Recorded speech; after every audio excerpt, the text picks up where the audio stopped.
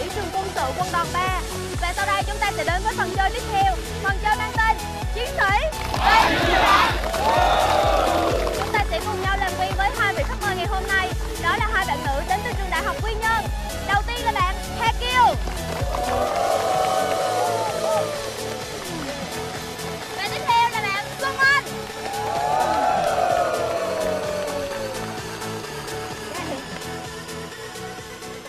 Và sau đây chúng ta sẽ làm quen với đội chơi đầu tiên. Đội chơi mang tên Các Hành. Chúng tôi là đội Các Hành. Đây là tay một xã thuộc huyện Phù Cát, tỉnh Bình Định. Nơi đây, nhà trường đang đóng quân và đào tạo nhiều lớp cán bộ cho quân đoàn 3. Đội Các Hành Chiến thắng.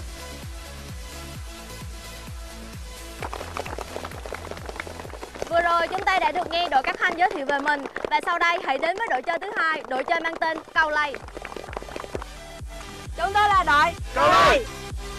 Đó là một địa danh đóng quân trước đây của nhà trường ở xã Iamoray, huyện Sa Thầy, tỉnh Kon Tum. Chúng tôi đến đây với tinh thần vui, khỏe, quyết thắng.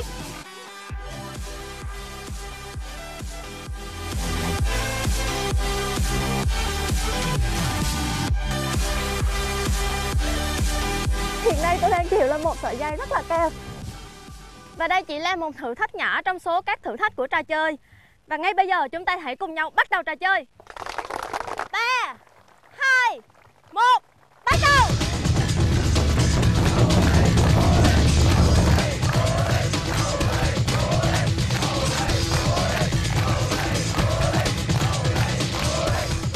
Tham gia chương trình này thì tôi cảm thấy khó nhất là phần leo dây. Tại vì mỗi lần leo thì tay của tôi không có sức, nên là khi mà leo lên thì chỉ có tay kéo, còn chân thì nó không có nhắc lên được.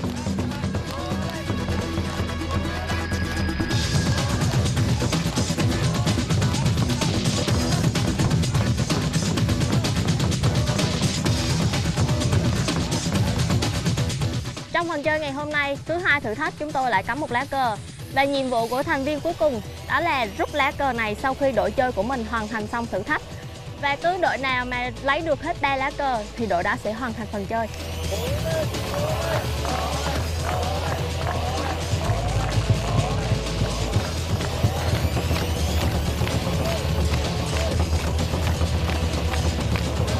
Phần chơi này thì tôi thấy khó nhất là phần nhảy qua các ụ nấm.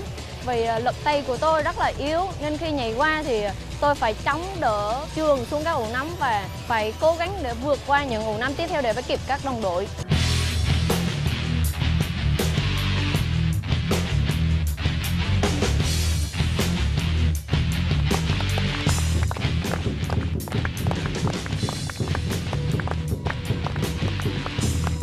Vâng, đây đã là những thử thách cuối cùng của phần chơi ngày hôm nay. Và có thể thấy rằng đội Các Hành đang chiếm ưu thế một tí về mặt thời gian so với đội Cầu Lầy. Tuy nhiên trong phần chơi này thì thời gian không phải là yếu tố quyết định tất cả, mà còn có sự khéo léo và tinh thần đoàn kết.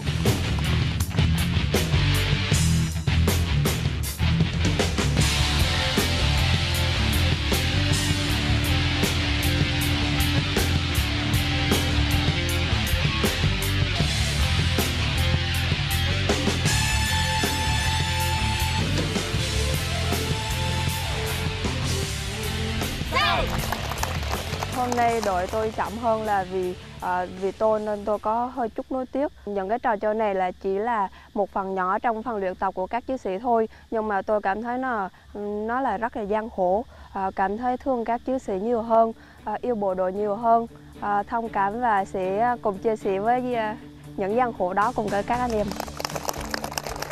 Vừa rồi các chiến sĩ của chúng ta đã có một phần chơi hết sức thú vị.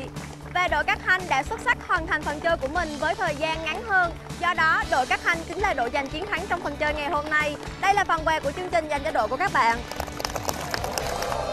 Xin chúc mừng đội Các Hành. Đội Cầu Lầy, các bạn cũng đã hoàn thành xuất sắc phần chơi ngày hôm nay.